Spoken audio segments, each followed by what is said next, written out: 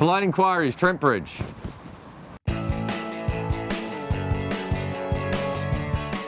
Danny says, is Stokes the new Botham? He is more than David Capel was. He's not that much better than Mark Elam when you really break it down. He so is. He was brilliant because England's two of their proper bowlers went missing. Actually, I suppose their spinner did too. So they were really reliant on Broad, who looked a bit weary, understandably, and he seized the day. He was brilliant. I mean, and he showed real skill. It wasn't just strength and character. He swung the ball both ways, he swung it miles. I mean, there's a weird thing about Ben Stokes. Everything he does violently. Like he takes catches violently, hits the ball violently, and when he swings it doesn't swing normally, it swings violently. I just said hello to him and he said hello back, violently. Chris Ward says, how has Australia come to be so reliant on their top three to score the bulk of their runs? Well, I hope they're not reliant on Steve Smith. Can I just say bulk is an interesting word. Yeah. I don't know what we're terming what they're making bulk of their runs. It is kind of the job of the top three to score quite a lot of runs, yes. isn't it? I think the problem is that it's from there on in it sort of goes just missing. because England don't do it. Francis says, is it becoming increasingly harder to win away tests? No, it's been increasingly hard to win away tests for a very long time. It's supposed to be hard to win away tests. Otherwise, where's the fun? Cricketing View says, this is just a home win, isn't it? Like Sri Lanka winning at Gold, Colombo and Candy on pitches made for Murali. Except for the fact that the first two pitches weren't actually made for Murali. In fact, actually they were made for Murali, which was part of the problem.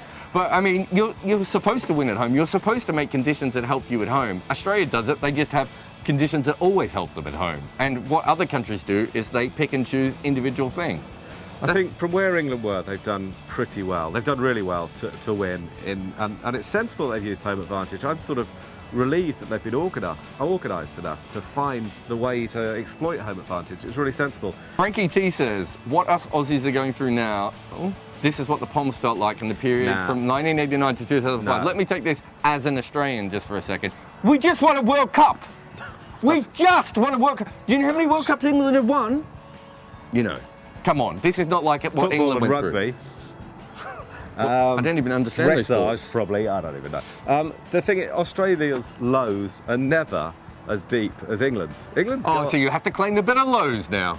England's lows could go on for a long, long time, can't they? And when Australia are bad, they're never as bad as England, and they always get out of it quicker. So when you compare it to a 16-year low, or whatever that was, there's no comparison, is there? I don't think so. Shanka says, would you give Smith a chance to lead the team at the Oval if Australia loses one? I would. Yes. Andrew says, where to for Australia from here, having lost the apparently unlosable Ashes? Who said they were unlosable? They did, didn't they? Well, there was a bit of hubris in Steve Smith, all this stuff. Yeah. I think that's what he's referring to. to. It's amazing how often the game comes and bites you on the arse, isn't it? Isn't it? I mean, not literally. Well, he'll learn, won't he? How old is Steve Smith? I don't know, he's an Australian batsman, so I assume he's 35. He's had a great opportunity from this series to learn how much more he has to do. He has the potential to be a great batsman. He was disappointing today. They had set up that offside field. He'd already hit one in the air He's past had one it. good innings on a wicket which I reckon a Labrador with quite bad eyesight could have got 100. Yeah, but he's played a few good innings in other places as well. He has, but in this series, look, he's clearly capable of being a great player, but he's not. Would you think he's there yet? A great? Yeah. No, I mean, you and I are great, no one else really. Mel Gomes says, I met Glenn McGrath at a Pizza Express in Birmingham last Friday. That's not much of an anecdote. What would the Aussies be eating tonight? Fear and loathing. Each other. That'll do. We'll see you tomorrow. Early.